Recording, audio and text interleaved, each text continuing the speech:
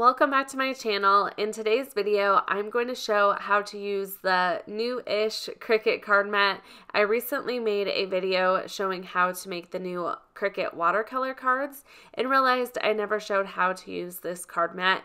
Before this came out, the Cricut card mat and insert cards were only available to those who owned a Cricut Joy machine, but now you can make these cards with any Cricut machine using this mat, which I think is really awesome. If you aren't a big card maker, these make it super easy to make your own cards. You can use 5 different card sizes with this mat. The R10, R20, and R30 cards can be used with all the Cricut machines. The R40 and S40 cards can only be used with the Maker or Explorer machines. Here's the 2 sets of cards that I purchased for today's video. Here's the S40 cards that I'm going to be using, and these are actually cutaway cards, which are really neat. You don't need to put cuts in all 4 corners of the card with these because the card actually has an adhesive on the back that the insert card attaches to.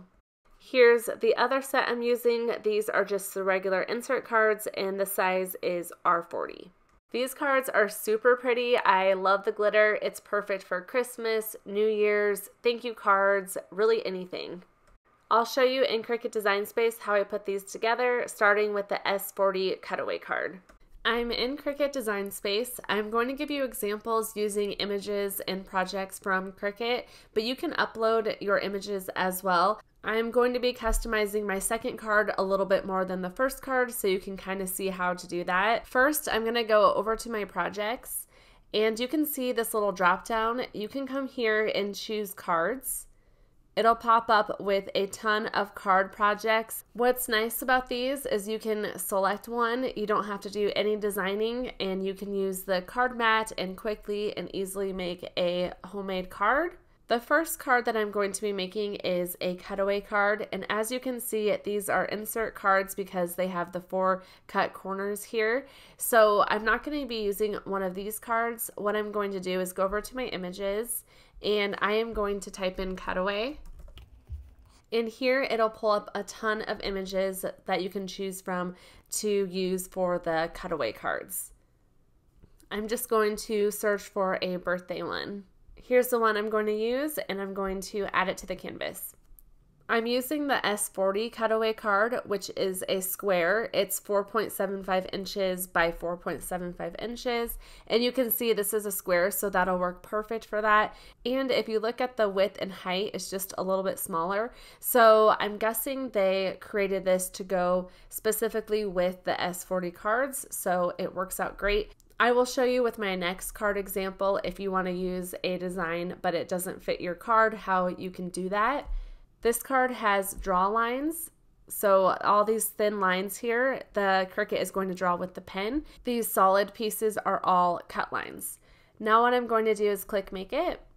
I'm going to select on Card Mat, then select Confirm. It automatically comes up with S40, so that is what we want. Since this has the option of 4 cards, you can add multiple to the card mat if you want to as well. I'll hit Continue. I'm going to search for cutaway and choose cutaway card plus backer. Then I'll hit done. It's telling me to move my star wheels, so I will show you how to do that. I also forgot to mention I'm using a Cricut glitter pink pen. I did not change the pen type because I'm only using one. If I was using multiple pens, I would want to change it to the correct colors, but since I'm just using one, I didn't feel like I had to. Card mat has a clear cover on top of it. When I first used this, I didn't realize that, and I couldn't figure out why my card wasn't sticking to the mat. Here's what the inside of the card looks like. This is the adhesive part. So what I do is take a weeding tool to remove that cover on top of the adhesive. Then I take my insert card and center it. You don't want it on the fold of the card or anything. Then I press it down face down. Now I'm ready to add it to my card mat. You lift it up, as you can see here. Then I place the card as far over and up as I can. I press the top down. There's an adhesive on the mat so it sticks down to it. And you can see Cricut has it marked off. You can see the edge of the card is at the 40. I like to use my brayer tool to make sure it's pressed down really well so it doesn't pick up underneath the Cricut. Then I load it into my Cricut machine. Now I'm ready to load my marker. I take the little insert out because I'm using a non-Cricut one. I add in my insert. I bought these off of Amazon. They are awesome. I'll link it down below. And I'm using an ultra thin Sharpie for my marker. The Cricut will draw on the card first, then it'll cut out the cut pieces. I forgot to mention my white star wheels. I have mine all the way to the right and it didn't get in the way at all, but Cricut does recommend putting it right down the center of the card mat. Now I'm ready to remove the card. This mat gets pretty sticky, so it can make it a little tricky to remove the card, especially since it's made out of cardstock paper. What I like to do is just remove it slowly. You can also grab like your shirt or sweatshirt and press that up against the sticky mat before you add your cardstock, and that can help a little. Now I can remove the cardstock and it reveals the insert card, which I think is super cool. I don't recommend using a weeding tool for this because it can scratch up the insert card, so I just like to peel it away with my fingers.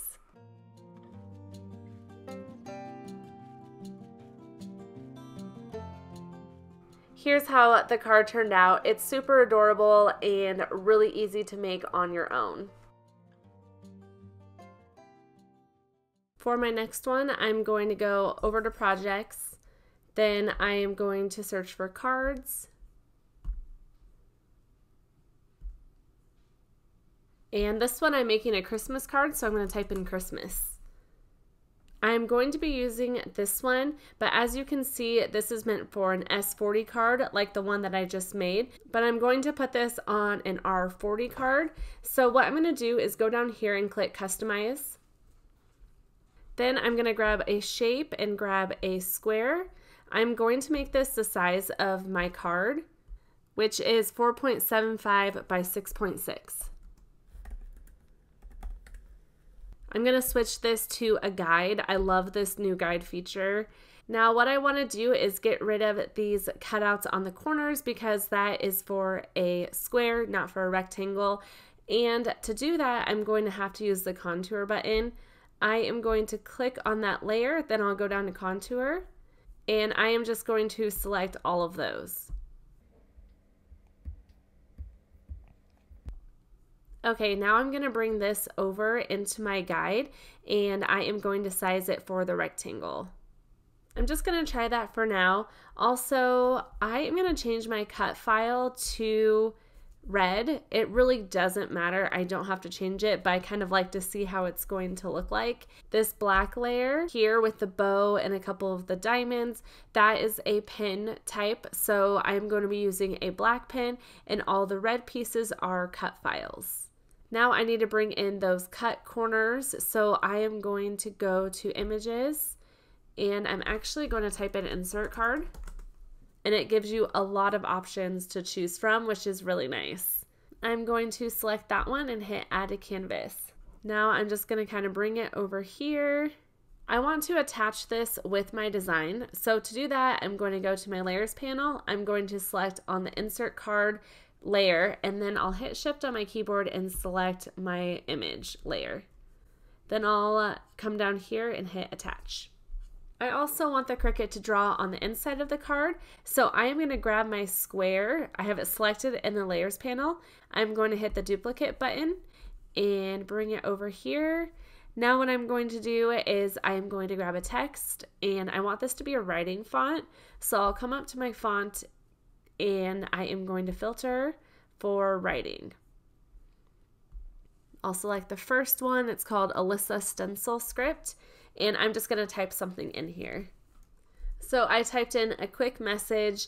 I need to go up to my style and change it to a writing font. Then I'm going to bring it over here and size it within my guide. Also need to come up to operation type and change it to a pin. Now I'm ready to click make it, but I do want to show you one example that happened to me the other day. Let's say I made this a little bit bigger. If I click on make it, it's going to let me use the card mat for the writing, but for this, it is not going to come up with a card mat because the image is too large. So if you go into the make it screen and it's not giving you the card mat option, just make your image a little bit smaller and that should fix it. Now I can click make it. It's going to pull it onto two different mats. I'm going to come over here and select R40 for my card. I forgot to mention this with the other card, but it's going to automatically put it into the center of the card, which is really nice. So as you can see here, it automatically has it right in the center for you. I'm also going to change this to an R40 card. And as you can see again, it'll automatically switch it so that it's centered. You can also move it. If I want this up a little bit further, then I can select on it. If you hit shift on your keyboard, it should keep it centered. And then I am just going to slide this up. Okay, now I'm going to come over here and hit continue. For my setting, I am going to search for insert card, and I will select that and hit done. First, it's going to draw on the inside of the card, so I will show you how I do that. I bend the front of the card to the back of the card so that the inside is facing the top, and that way the Cricut will draw on the inside of the card, if that makes sense.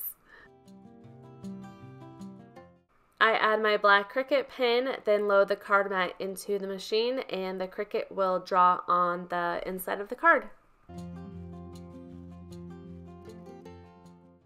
I remove the card from the card mat, then place it the other way around so that the Cricut can cut and draw on the front of the card.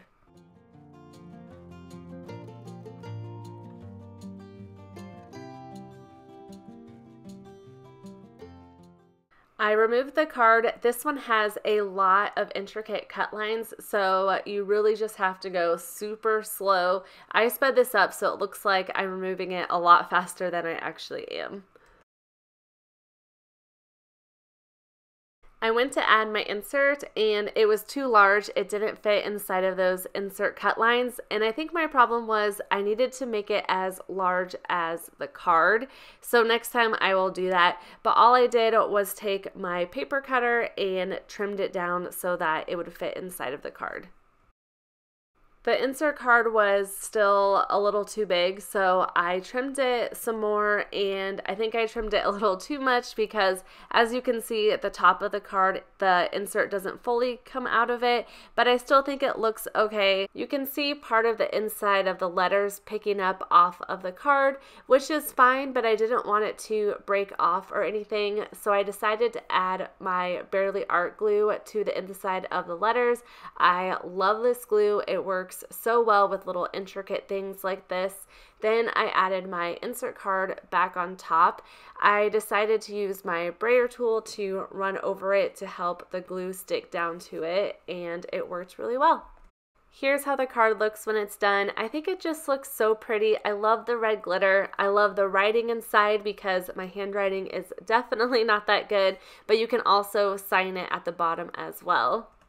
I hope you found this video helpful. If you did, give it a thumbs up. I would also love it if you subscribe to my YouTube channel. It's completely free and I have a lot of fun holiday videos coming up.